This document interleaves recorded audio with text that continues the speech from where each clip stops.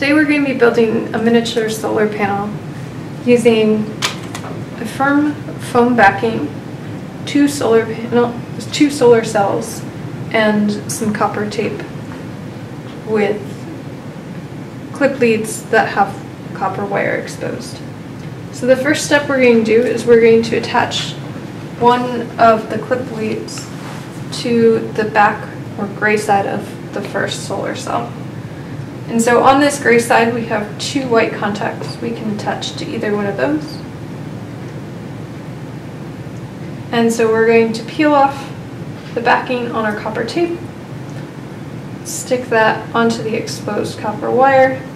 This makes it easier to align it with your contacts on the solar cell instead of trying to hold the wire and place the copper tape over it at the same time. And so now that I'm aligned, I'm going to go ahead, gently press it down, and then smooth it out with the back of my thumbnail.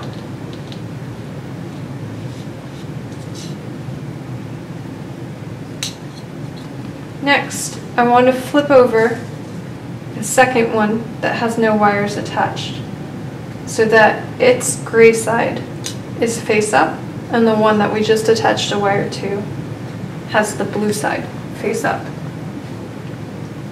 Now I'm going to go ahead and take a piece of copper tape and I'm going to tape over this white contact on the gray side and the white contact over on the blue side of our other solar cell. I want to be careful not to press down between the solar cells because I'm going to flip over the cells after this and I don't want the tape sticking to the foam board.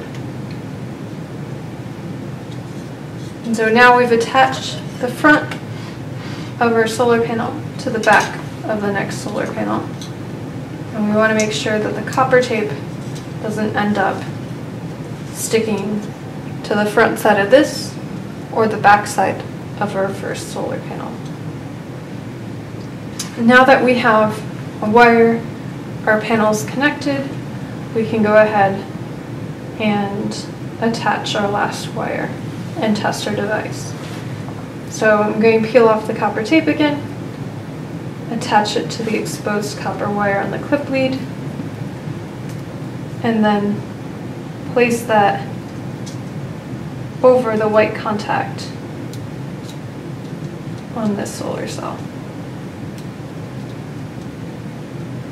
Now I have two solar cells attached in series,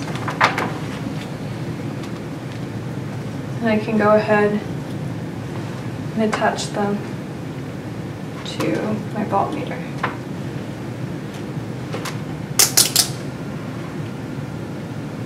So when I measure the voltage, I read about 1.8 volts. And then I'm going to switch over the lead and I can read about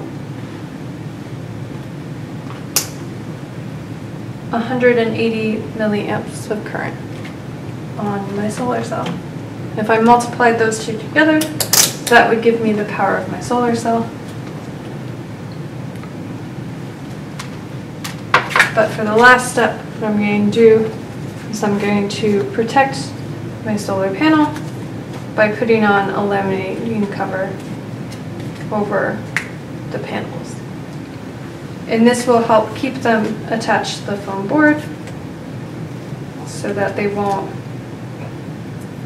get broken as easily.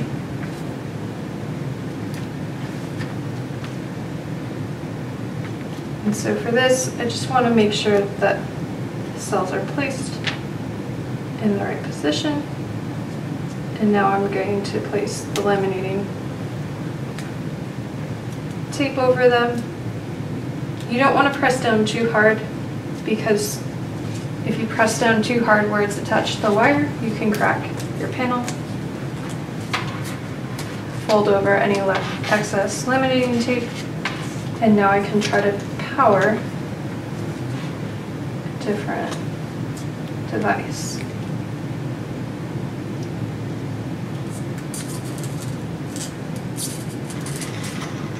And we see that our solar panel works.